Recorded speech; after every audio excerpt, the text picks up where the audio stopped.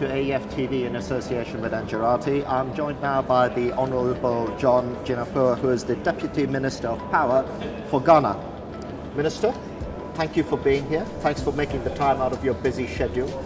And just as a starting point, can you give us a quick update, sort of brief overview about the power sector within Ghana at this point in time?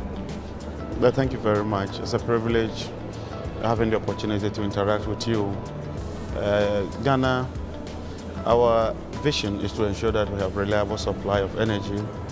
Our vision is to ensure that we move into an energy economy where we can provide adequate, reliable supply of energy, but at a competitive price. And so we have been undertaking some reforms to ensure that we attain that objective. Currently, Ghana's installed capacity stands at about 4,000, and our peak demand stands at about 2,500. The challenge for us has to do with climate and hydrology. We depend on hydro. About half of the generation capacity comes from hydro, but because of the low water levels and the low hydrology, it's affected us a bit. But we are taking steps to bridge that. We are doing whatever we can to diversify our energy mix.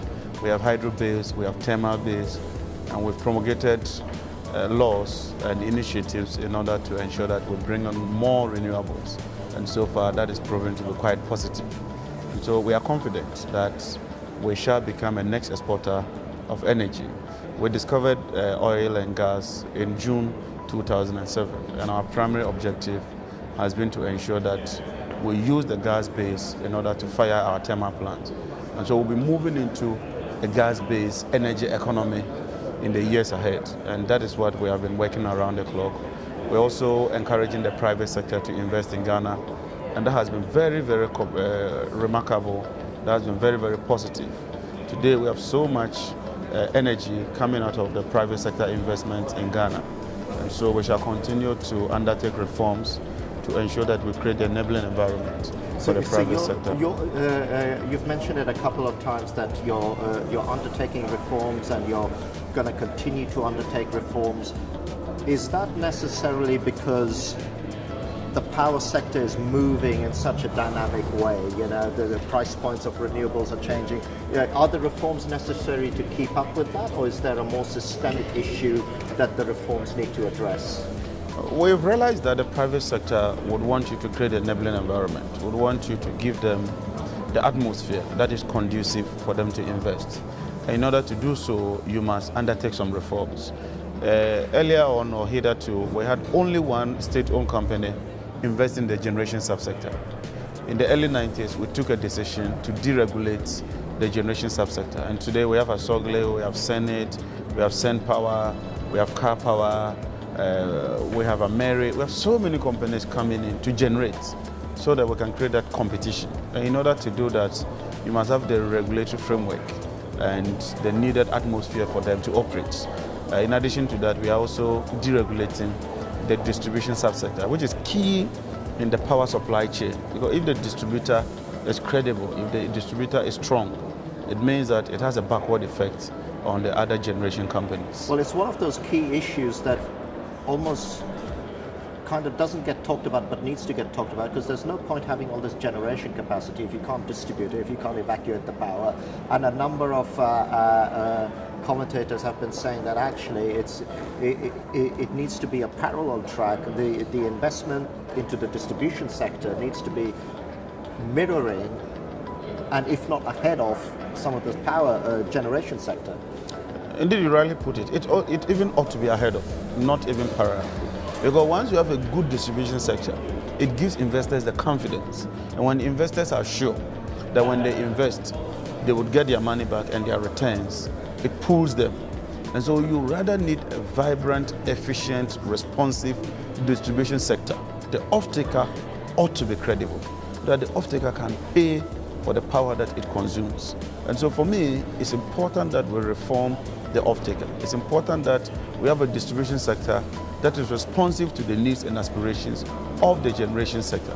Once we do that, it creates that synergy, and then it pulls people. So what's your vision for the reforms around the distribution sector? I know they probably haven't happened, but you must have some sort of roadmap that says, look, here are maybe a couple of big things that we need to do, and that'll give us you either go down the road of a distribution market and you break distribution networks up, or you keep it as a sort of monopoly because that gives you economies of scale. Where are you going with that? We've made quite some progress. We've signed on to the compact with the Millennium Challenge Corporation, and they are investing about $500 million into the energy sector. Now, as part of that program, what we are doing is that we want the private sector to invest some money as well into the distribution sector and run the distribution company. And so today we have gone far ahead with those reforms. We've had companies that have expressed interest.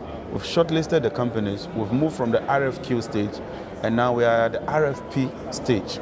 And so we are almost there, and we expect that by the end of 2017, we should fully get the concession on. We've decided that we want the company to run ECG, which is the primary distributor in Ghana, with about 3 to 3.5 million customers. And so once we do that, we'll set KPIs, we'll set benchmarks for that company to meet, and also invest and reduce losses, bring about efficiency, and also respond to the needs of the consumers. And so we've made quite some progress there. So the KPIs are around, it's going to be an efficient distribution network. Certainly. You can't have a huge amount of losses. Certainly. What's the point of Certainly. that? So if you were to give an advice, because you're in the thick of this, what would you say are the sort of 2 or 3 key KPIs that need to happen for a distribution network operator in order for this sort of commercial arrangement to work? The first thing, in my opinion, is to reduce the losses. You cannot have a distribution sector that has the losses of about 23%. Is that where we are at now? Yes, in Ghana? you Right. simply cannot break even. If you buy power, sell the power, and only recoup about 70%, how do you pay for that power? And so the first thing is to reduce the losses. 2 is to improve the efficiency itself in terms of the technical aspects. People should not be having outages. Consumers should have confidence in the distributor. The responsiveness of the distributor to the needs of the consumer is also important. So it's not just about reducing losses and collecting monies, but it's also about bringing efficiency so that the person paying for the money feels happy with the power that he or she is purchasing. If we can work on these 2 alone, it gives us a lot of leverage and a lot of improvement. And as we're coming to the end of the time, the final thing is not you, but some commentators have been saying that a long-term vision for Ghana is to be an energy hub, and I think that is maybe born out of the fact that there are a lot more interconnectors at play, and countries are seeing that, hang on a minute, if you've got hydro there and I've got a lot of wind or sun or gas or whatever it is, it makes sense for us to have maybe more of a combined energy strategy.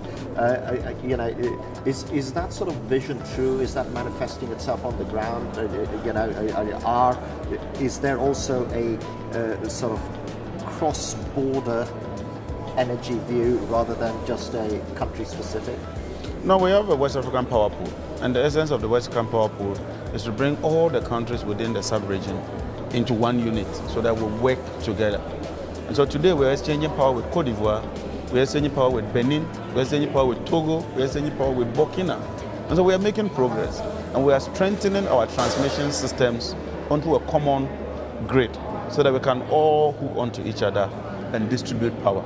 And so in as much as we believe that we must have self-sufficiency when it comes to energy, we are even more convinced that we must integrate each other's economies, especially from an energy perspective.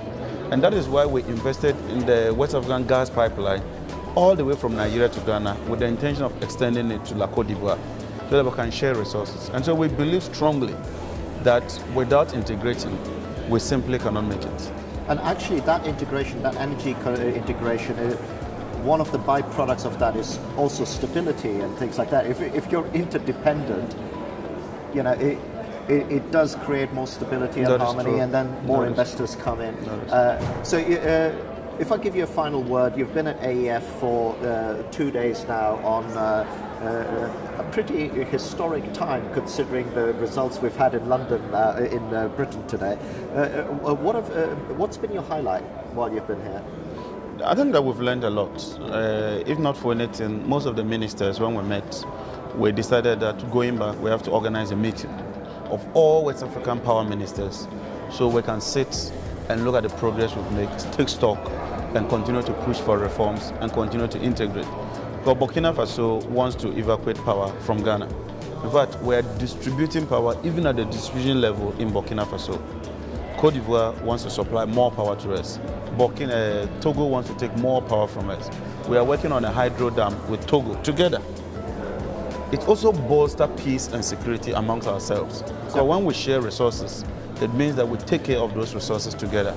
And so this has been a very, very good forum. It's given us the opportunity to interact. It's given us the opportunity to bring to the fore the key challenges confronting us. But more importantly, we are going back determined to work together and to foster and garner the resources so that we can work to increase electricity capacity in the sub-region. Minister, that's a great place to leave it on. Thank you for watching as well.